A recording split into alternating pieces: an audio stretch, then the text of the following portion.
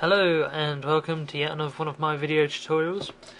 This time I'm going to be showing you how you can scan a file for a virus the most effective way there is. And I know what you're thinking, I know how to scan a file for a virus, I just right click on it, click scan. But that isn't very effective if you have a file which you think is potentially quite dodgy. Now I don't know what that file may be, and I don't want to know what that file might be, but if you do have a file like that, you may want to go to virustotal.com, and basically you upload your file to them, and they then scan it with 37 different antiviruses, and tell you if any of them found something wrong with the file you sent to them. Now occasionally some files will give false positives and others will give false negatives. We'll just bear that in mind.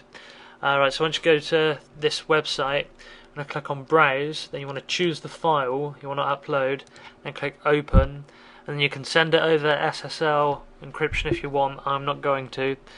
So then you want to click Send File, and then this will come up, and this will give me a bar in a minute showing me how much of the file is uploaded.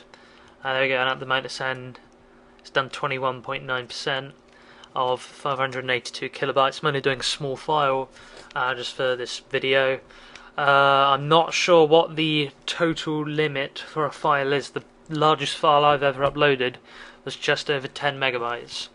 Right, now, as you can see, I've uploaded the file, and they're saying this file's already been scanned. And it was last scanned on the 6th of January, so 2 days ago. So I don't really want to scan it again because not one of the 37 found anything wrong with it, and so I doubt if I scanned it again anything else would be found. So I'm just going to click on Show Last Report. This is, of course, if you want to save some time. Right now, if you upload a file and that screen you just saw doesn't come up, you will something like this will come up, and it will basically have a list of antiviruses in under the heading antivirus, obviously.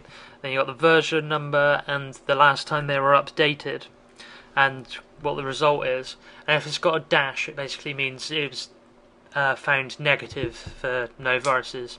As you can see, you've got sort of like all the big names in here, such as Avast, AVG, Bitdefender, McAfee, Kaspersky, and so forth, as well as also loads of other sort of like minor antiviruses that most people wouldn't have heard of. But you know, every antivirus helps. And so they're saying that 0 out of the 37, and thus 0%, found anything wrong with this file, so I would say it's okay to open. Now they do have a disclaimer on the bottom of the website, basically saying that there's no solution that is guaranteed to detect a virus. Like, let's say you invented a super virus, unlike any other virus that ever existed. You could upload it to them, and potentially all of these antiviruses would say, no, that file is safe to open, when in fact you know actually it's not, it's a virus. But if nothing picks up a virus, then there's like a 98% chance that that file is safe to open. Even if sort of like 5 or 6 of the antiviruses detect a virus in the file, then I'd still say it's safe to open unless there's a few of the big names in there. Like, for example, Icarus, they've got this antivirus on here, and I've noticed a lot of the time whenever I upload a file, very often that'll say, oh, this file's a virus, when no other of the antiviruses say it will, and say it is, sorry. So chances are it's not a virus and it's a false positive.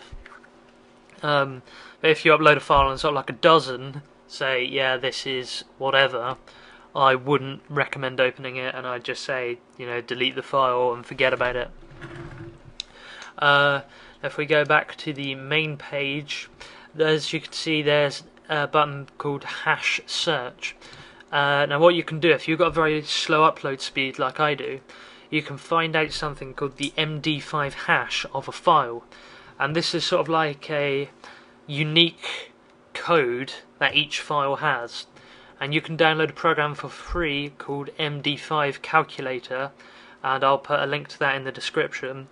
And basically you open a file with that and it will tell you what the MD5 hash of that file is, and it'll give you sort of like a, I don't know, it's something like a 30 character length code, and then you'd copy and paste it into there, and then you click search, and if that file's already been uploaded it will give you the last result and stuff like that. Or alternatively you can in fact email them a potential virus and then you'll get an email back, but that is slower.